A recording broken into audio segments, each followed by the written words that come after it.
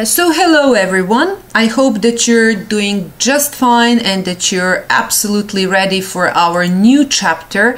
So this video is gonna be dedicated to fats and lipids, and we're gonna talk a little bit about the basic structure and classification and physicochemical properties of lipid molecules in our body. So in order to start, let's make some kind of general information, some kind of general notes regarding the group of lipid molecules.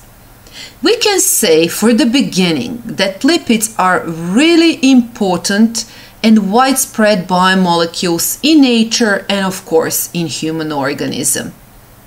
But the group of lipid molecules actually include a large number of different compounds, a large number of different molecules, a large number of complexes with rather different structures and composition, and thus probably exhibiting a wide range of different functions.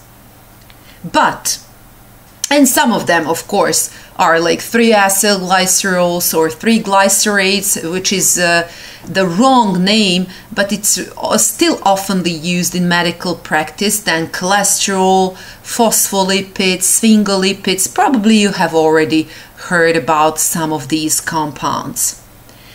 But we have some kind of problem or issue here regarding the definition of lipids.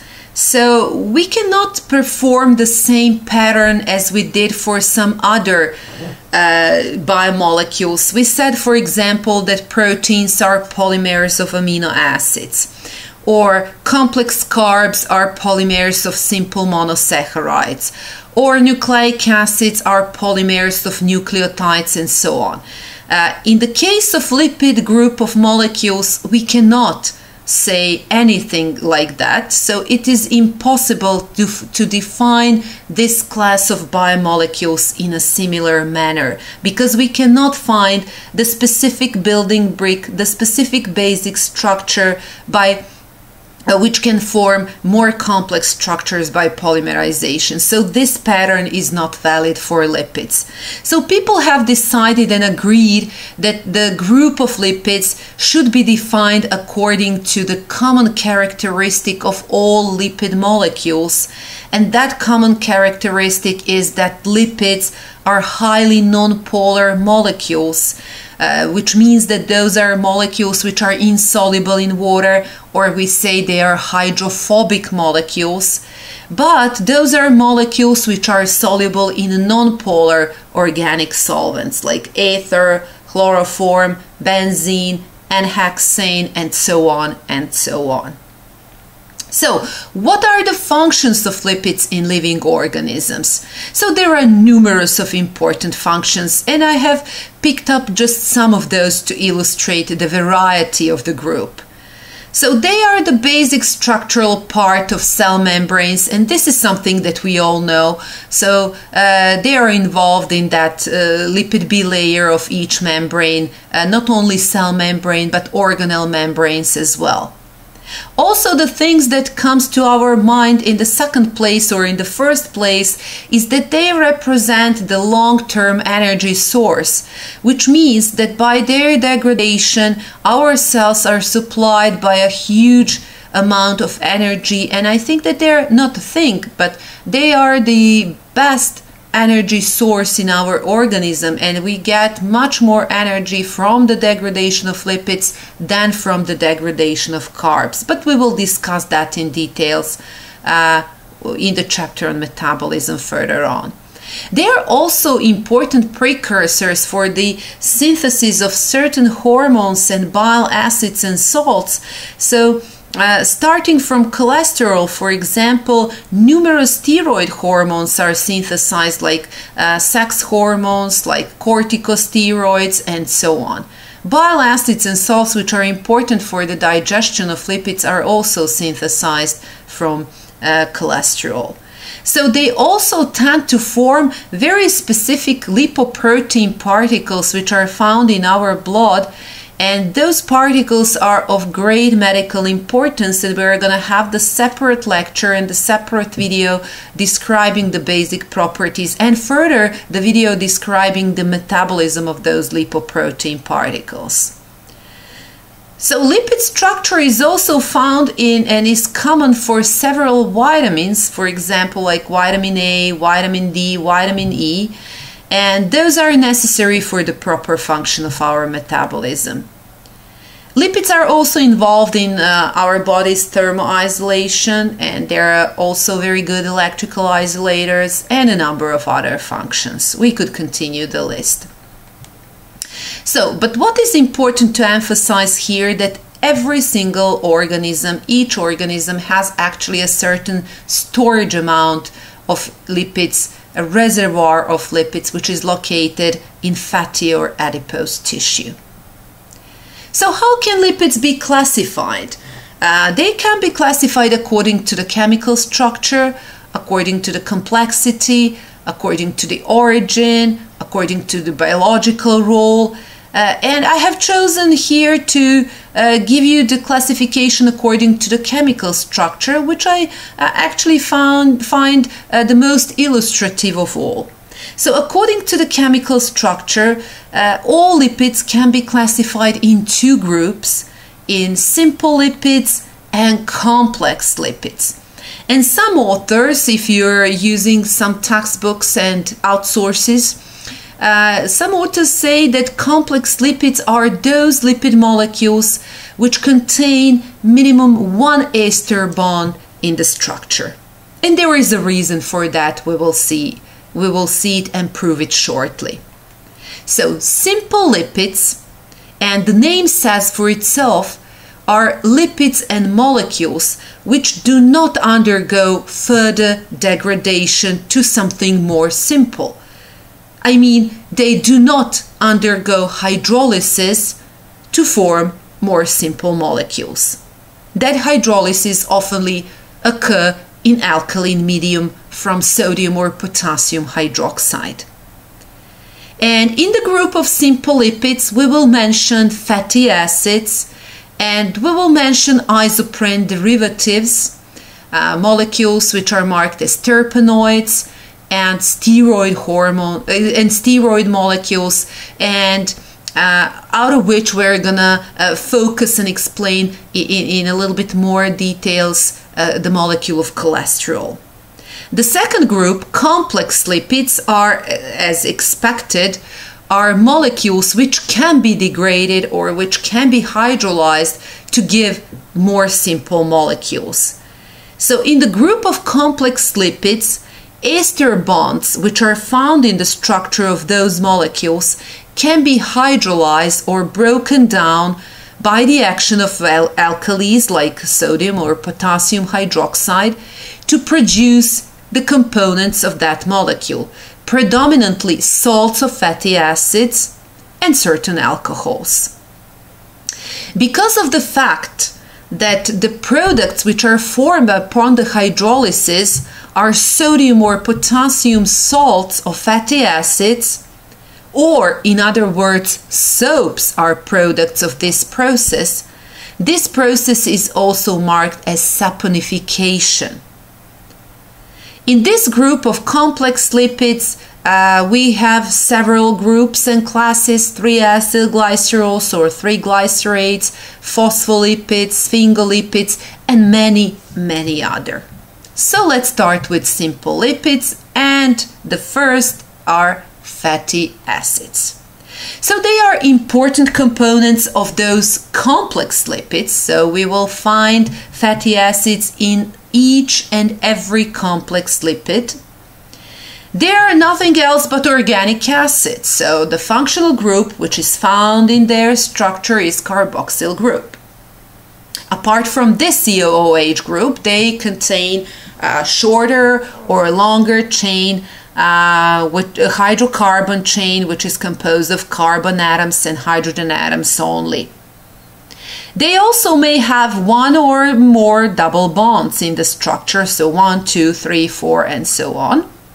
And human fatty acids usually have even number of carbon atoms like 16, 18, 20, 22, 24, and so on. Fatty acids can be classified in two groups.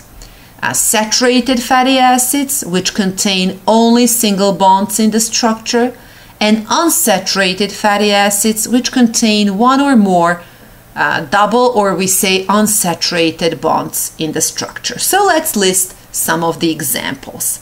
Some students find, I don't know why, but they find unnecessary to make a list and make an examples of the most famous and the most abundant fatty acids, which is absolutely wrong. So this is something important. This is something that you should know. So please memorize these facts like number of carbon atoms, number of double bonds, position of double bonds, and so on for the upcoming list of fatty acids. So saturated fatty acids, which are commonly found in our complex lipids, are palmitic acid and stearic acid. Palmitic acid has 16 carbon atoms in the structure, and stearic acid has 18 carbon atoms in the structure. They are solid substances, and actually, despite the fact that they contain carboxyl group, which, if you remember our organic chemistry course, is a polar group, the solubility in water significantly decreases with the increase of the number of carbon atom. So palmitic and stearic acid are literally not soluble in water. If you want to write down the structure of a fatty acid, you can use different ways of writing the formula. So you can use those common rational formulas. And for example, palmitic acid can be presented at CH3, CH2 14 times, COOH, emphasizing that there are 16 carbon atoms and all single bonds in the structure. But sometimes fatty acids are commonly written in the form of a zigzag line indicating the actual structure in space of these fatty acids. But in order to rationalize the space which is needed to write such a structure, fatty acids like palmitic acid here are represented only by the zigzag line indicating the first carbon atom carrying the carboxyl function and the last 16th carbon atom. And of course, if there are double bonds, then the positions of double bonds. And in the same way, you have here presented a structure of stearic acid, so all single bonds, a zigzag line, and 18 carbon atoms. There are as many zigzags as many carbon atoms are there. So 1, 2, 3, 4, 5, 6, 7, and so on till number 18 in this case.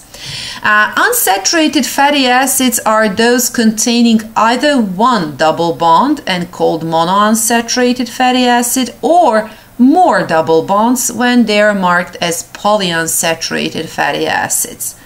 And I have provided you with a couple of important examples. So the first one, and here are the structures of those, and you will see the review in the next slide. So palmitoleic acid, it contains and it has 16 carbon atoms and one double bond at the position number 9. So this is an overview, and let's move on. Oleic acid is the second one, very important, very popular, famous. So 18 carbon atoms and one double bond at the position number 9. Let's move on to linoleic acid, 18 carbon atoms and 2 double bonds at C9 and C12, and you can notice the pattern that oftenly the first double bond is at the position number 9, and the second bond, you will see the following example as well, is at the position number 12. But it's not necessarily always the case, but most oftenly. Then we have linolenic acid, which contains 18 carbon atoms and 3 double bonds. And if you can see, we have two subgroups or two types of linolenic acid. And which are those? The first one has 18 carbon atoms, which is not a problem.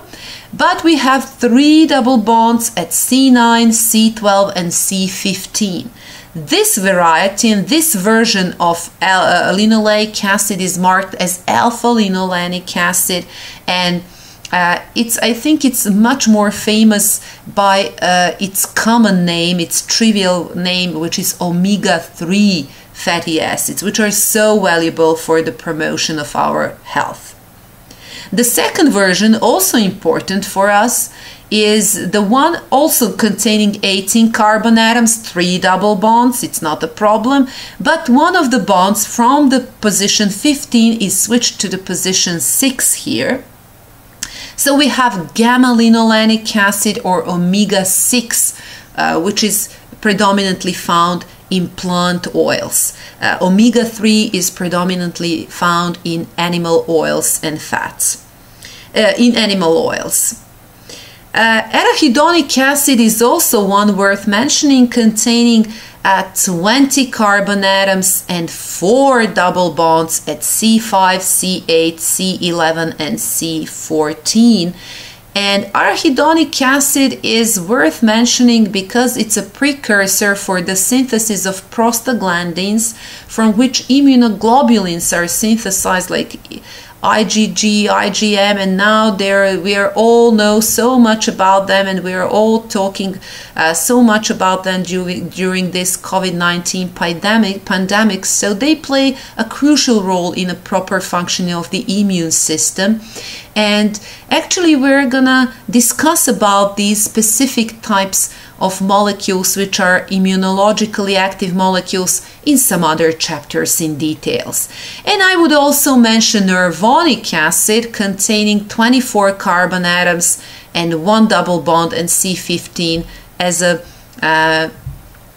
fatty acid found in nervous tissue. So, like the thing that we said for amino acids, so human cells can synthesize some of these fatty acids, but of course there are some of those which have to be taken through diet, and those are marked as essential fatty acids. Like we said, like we had essential amino acids, we have essential fatty acids. So which are fatty acids that can be synthesized by our body? Those are saturated fatty acids and monounsaturated, like oleic acid.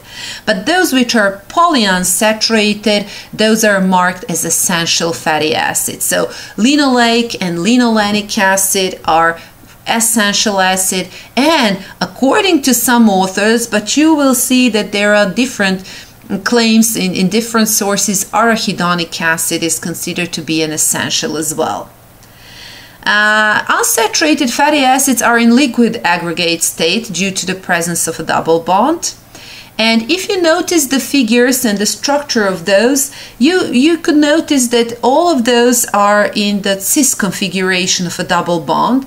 So those predominant group, hydrocarbon chain groups, are on the same side of the double bond, so they are of cis configuration. But if for any reason transconfiguration is found in the structure, for example during the industrial procedure of hydrogenization of plant oils, during the production of margarines and so on, fatty acids are marked as trans fatty acids.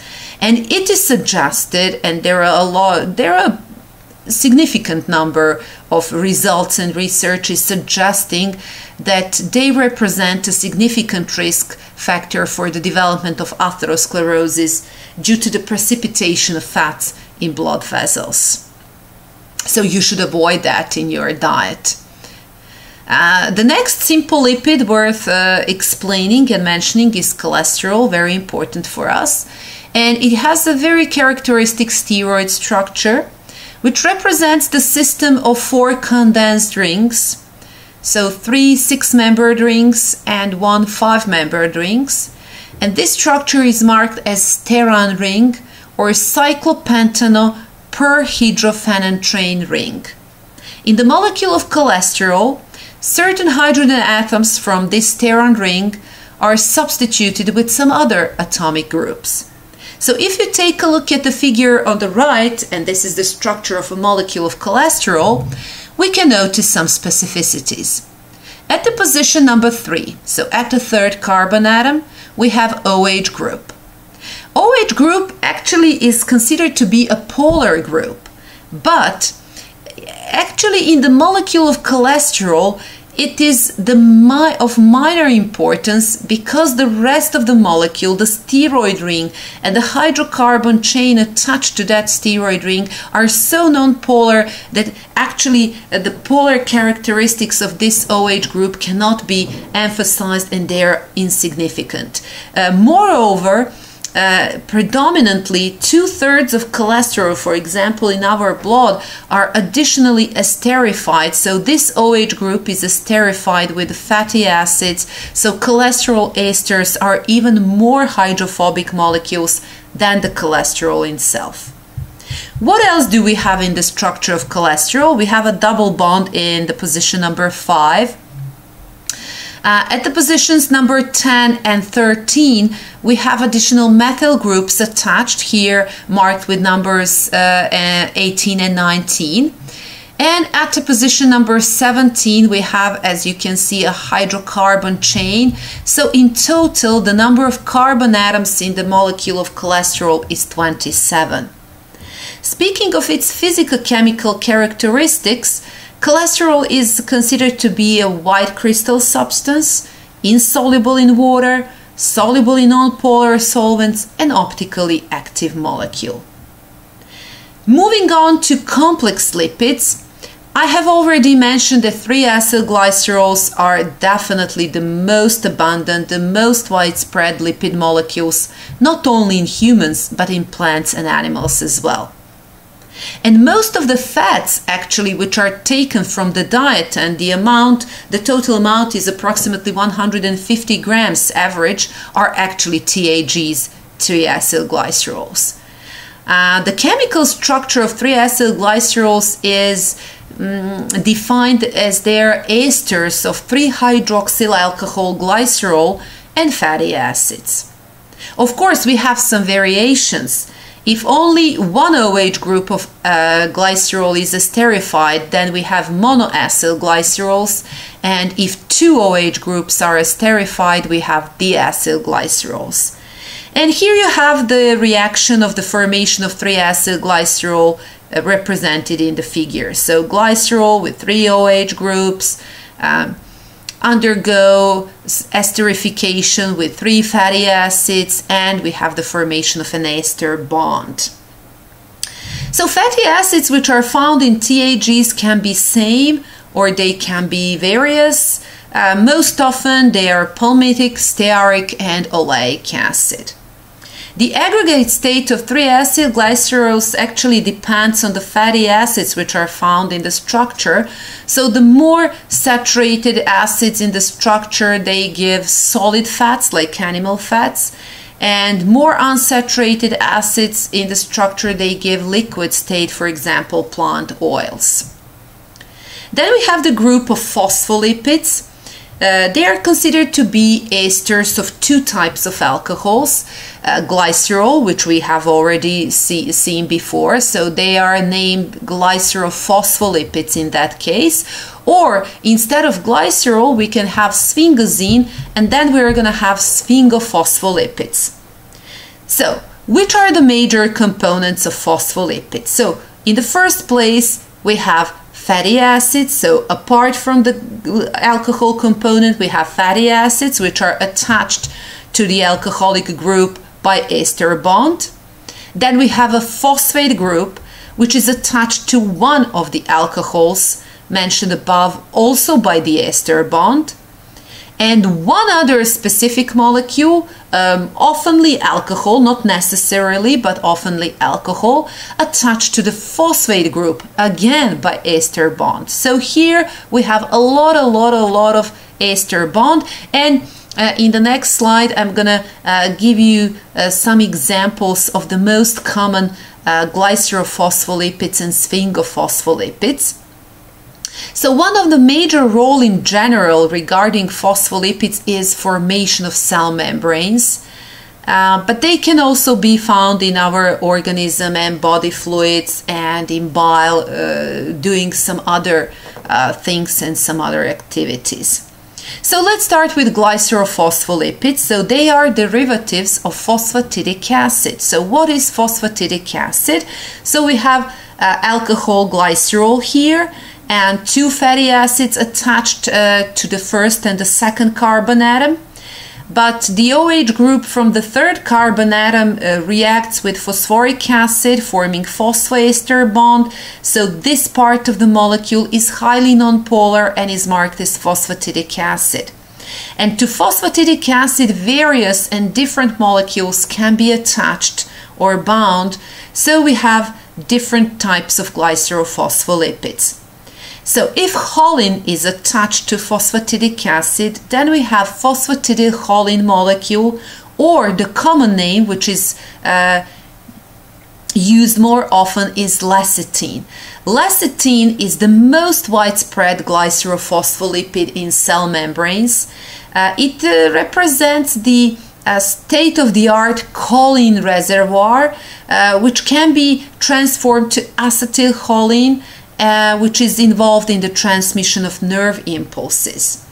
It's also a very potent emulgator and surfactant, and it plays an important role for the maintenance of the normal lung functions by preventing agglutination. Then we have phosphatidic acid, to which ethanol amine is attached. So we have phosphatidylethanolamine or caffeine. Or we have phosphatidic acid with serine attached, so it's phosphatidylserine. And then we have phosphatidic acid attached to inositol, one sugar alcohol, so we have phosphoinositol. Phosphoinositol is a component of cell membranes, and inositol triphosphate is also marked as the second messenger in signal transmission, and we will mention inositol triphosphate later again when we move on to metabolism and regulation of metabolism and second messengers and so on and so on. And I have given you one more example, which is cardiolipin or diphosphatidylglycerol, which actually represents one dimer of phosphatidic acid. And cardiolipin is the major lipid of mitochondrial membranes. And maybe the last example of glycerophospholipids to mention here are plasmalogenes, which are actually a separate group of glycerophospholipid with one structural characteristic. They are similar to caffeine, but in the position C1 on the first carbon atom of glycerol, instead of an ester bond, there is an ether bond. And those plasmalogenes actually represent 10% of phospholipids in brain and muscles. Moving on to sphingophospholipids, they contain alcohol sphingosine instead of glycerol. So you can see the structure of the most famous sphingophospholipid of all, and that is sphingomyelin, which is found in brain and nervous tissue. So it contains alcohol sphingosine, so you can see the structure here, and a fatty acid attached by an ester bond to the alcohol. Sphingosine plus fatty acid, they give the structure which we call ceramide, which is found in glycolipids. And then to another OH group of sphingosine or phosphate group is attached, and then choline molecule attached to the phosphate group. So this is the complex structure of sphingomyelin. And finally, glycolipids are actually complex molecules containing lipids and some carbohydrate molecules.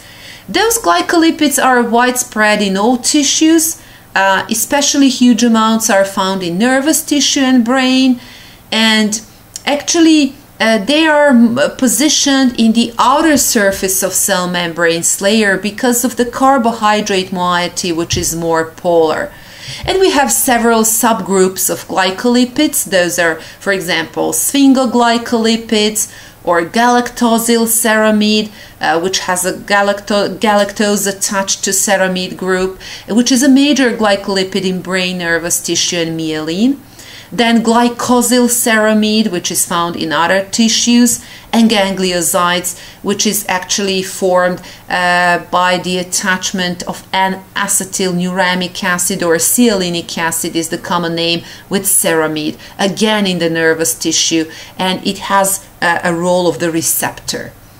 And for the final, so let's mark very important characteristic, physicochemical characteristic of lipids, and this characteristic actually arises from the fact that fatty acids, phospholipids, sphingolipids, even cholesterol in certain way, they have polar groups in the structure. If you remember the structures, we have OH groups in the structure, we have carboxyl group in the structure.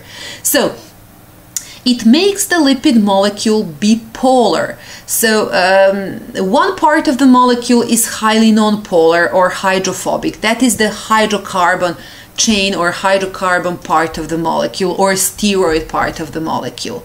And of course, this part of the molecule is highly insoluble in water.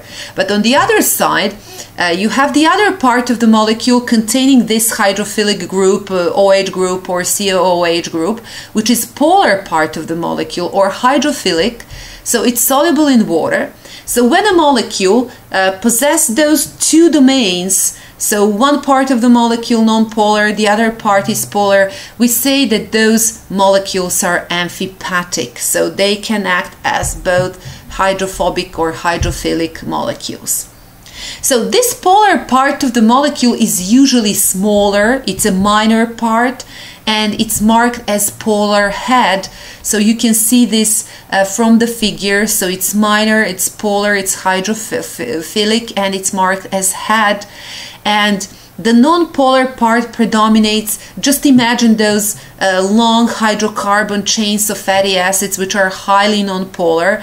So this predominant part is marked as non-polar or hydrophobic group, or we say non-polar or hydrophobic tail or tails. So once these molecules are found in an aqueous medium, you know that the water is polar, water molecules are dipoles, then those amphipathic molecules tend to organize in a way that polar heads orient towards the water dipoles, and non-polar tails, they tend to get away from water, they tend to position somewhere in the middle of the structure, as far as possible from the molecules of water. So they can form pretty different structures. For example, they can form famous lipid bilayer, and those structures are found in all cell membranes. So we have a bilayer of phospholipids with those polar heads oriented towards the surface, aqueous surface, and the non-polar tails inside the bilayer. Or they can form micelles in which those amphipathic lipid molecules are oriented to form one layer, where again polar heads are going to be oriented towards the aqueous medium and non-polar tails towards the central part of the molecule. They tend to form emulsions, like oil in water emulsion, or they tend to form liposomes. Take a look at this very interesting structures of liposomes. So they forming micelles, but the micelle inside the micelle with a bilayer of lipids, which is fantastic. And those lipids, liposomes are a nice tool for some experiments because they actually looks similarly to the structure of cell membrane. So if you want to investigate certain processes in the cell membrane, you can use liposomes for in vitro studies and so on. So there are a lot of possible structures. Some of those are so important, you know, cell membranes, and those micelles are found in the formation of those lipoprotein particles in blood, which are really of huge medical importance, and so on and so on. So this is the property worth memorizing and worth mentioning, and that was more or less everything that I wanted to tell you about the lipids and their properties. So until some other chapters, some other biomolecules. Have a nice rest of the day. Thank you for being with me, and bye bye.